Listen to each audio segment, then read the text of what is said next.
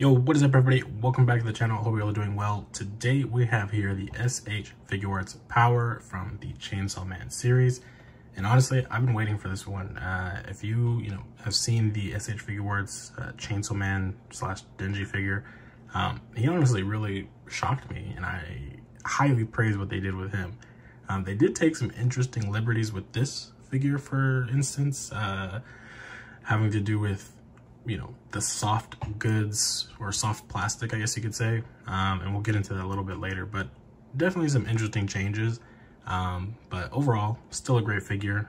But at this point, I think it's good for us to just jump into talking about her. So let's cut and we'll get into talking about the figure overall, and then we'll jump into articulation. So firstly, out of the box, you're gonna be getting her with pretty much this regular smirk expression, as well as the two fists. And coming out of the box, you're going to be getting a little cat, meowie, if you want to be specific. You're going to get her blood hammer, and surprisingly, it's really light, so it's not that heavy, which explains why she can hold it pretty well in one hand, and not have it like fall over, or she fall over at all while holding it. So really cool and interesting to see that. I'm not sure how this will compare to the Figma, as I'm not sure if they're gonna have it be heavy or if it's gonna be a lighter material. Also coming out of the box, you will be getting a few sets of hands here, the peace sign, kind of holding out hands, another set of, I guess you could say waving hands, maybe, I don't know. And these ones are kind of like grabbing hands. And these are the holding hands for the blades and hammer and mallet and all that kind of stuff. And over here, you can see we're going to be getting two blades. And like I said, we're going to be getting that mallet. If it wants to come out the box, it does not, but you can see it right there. It looks really nice.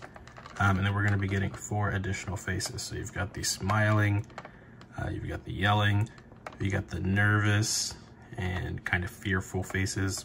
I'm assuming maybe those are more responding to like Makima, maybe.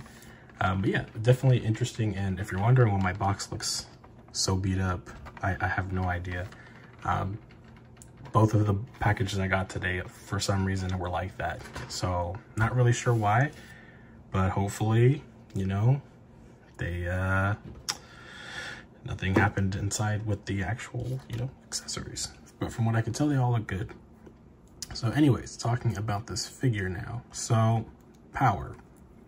In comparison to the Denji figure, I still like what they did more with Denji there. And that's mostly just because he is like almost what feels entirely a soft plastic kind of guy, right? They do have soft plastic bits on the jacket piece, and a little bit here on the shirt piece, but it's not as much as it was for Denji, right? For Denji, he also had soft plastic here in the kind of crotch area, for that whole fixture right there. And this time it's a lot more of a harder plastic, and I'm not sure if maybe there was different feedback that went into it when they were creating the figure at the time. But for me, I would have liked to see more soft plastic. Now for her shoes, they are somewhat soft plastic, and I mean, they don't have that dedicated like pivot there, where you would have an ankle swivel. It's all tied in here, similar to Denji. So it is there, but it's not just as soft as Denji's shoes were, which allow you to kind of really get that extra range of motion, I feel. But I guess maybe if you work with it enough, it can get there. So anyways, also talking about soft plastic, I thought it was really weird that they have these bits of soft plastic here, but when you get along here to this back portion, it is hard plastic. I'm not really a fan of that, but for whatever reason, that's what they chose to do, I guess, to keep the kind of shape. But I mean, at that point, you could have maybe still kept this soft plastic and kept the kind of cuts in there. I don't know. That's just a personal opinion, because I love just how flexible Denji as a figure was when it came to that soft plastic. And I'll bring him up really quick, actually. Stay right there, Power. All right, his tie leg's falling off, but like you can see soft plastic shirt, soft plastic crotch area there, not to be weird. And then the shoes, of course, just so much more flexible. It's kind of a night and day difference with that.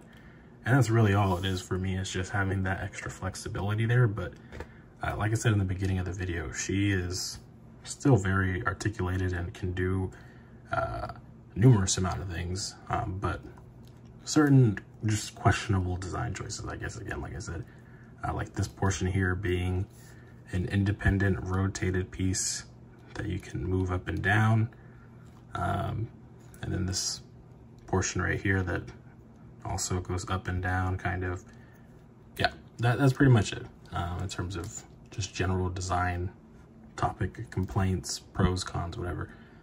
Everybody's gonna have a different outlook when it comes to that, and that's just my general opinion on it. So anyways, I think now is a good time to kind of move into the articulation phase, so let's get straight into it.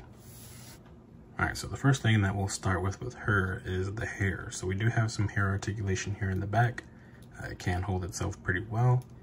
There you go. And then you can put it down. And of course, you can take off the face plates right here at the seam. And as for head articulation, she can get that much to the side, about that much to the side. Going back, obviously not too much because of the hair being there, but I mean, you can kind of lift the hair up and get some additional articulation there. Going down, and that's kind of utilizing the neck there. And for the arms, she can do her T-pose. And of course, we just kind of briefly talked about it, but there is some articulation here. Let's see if I can get a little closer. There's some articulation there between this sleeve portion, I guess you could call it, where it connects to kind of keep it like she's not really wearing it all the way. And of course, you've got your butterfly joint there.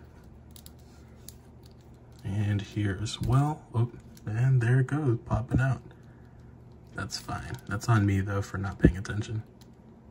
As you can see on the side right there, it's similar to a lot of the figures. Actually, you'll notice kind of have that now, where there's an additional peg that goes into the bottom as opposed to just being like inserted inside. So maybe that's helping with the butterfly joint portion of it. Hold on while I try to do this without. There we go. It looks weird because of the jacket pieces. It's making me like, am I doing this right or what? But yeah, that's about as far as she gets it. I mean, that's really good considering, you know, all the other things kind of in the way, I guess you could say. Also, she's got the bicep swivel here. And I mean, mine is just a little bit tight, but that's fine. I'll fix it later.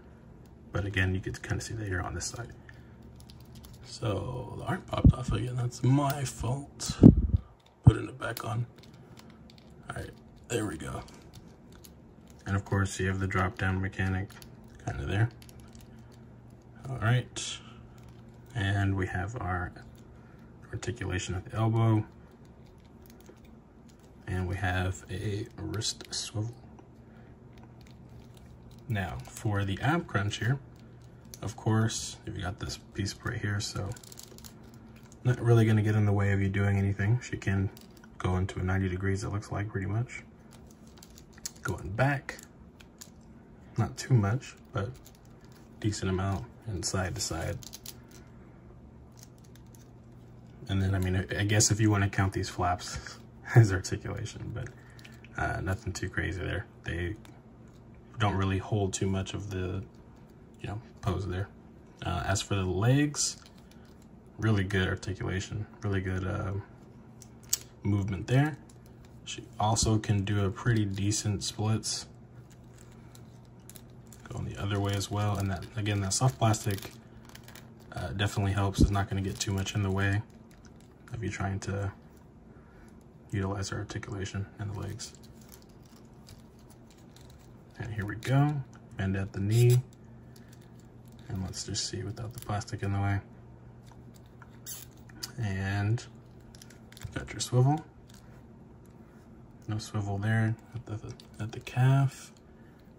There you go. And then as we talked about, it is there for the articulation. I mean, you can still go side to side, but it's just not as soft as Denji's, for example.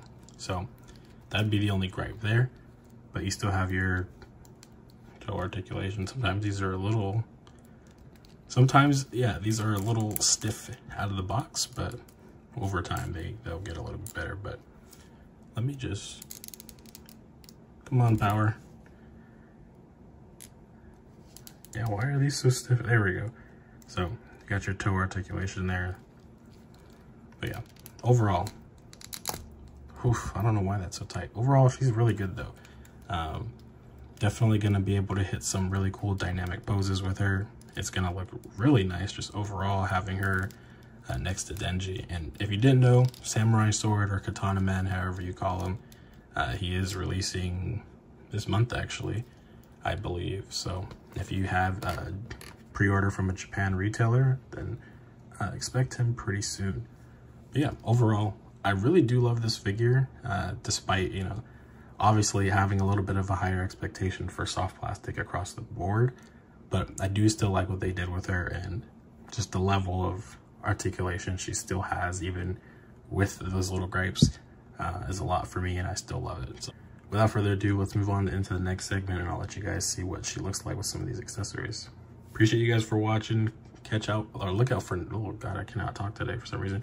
Look out for other videos. There's been a lot of news randomly coming out, and yeah, SDCC is coming up pretty quickly, so it's gonna be a pretty busy couple of weeks. But anyways, thanks for watching.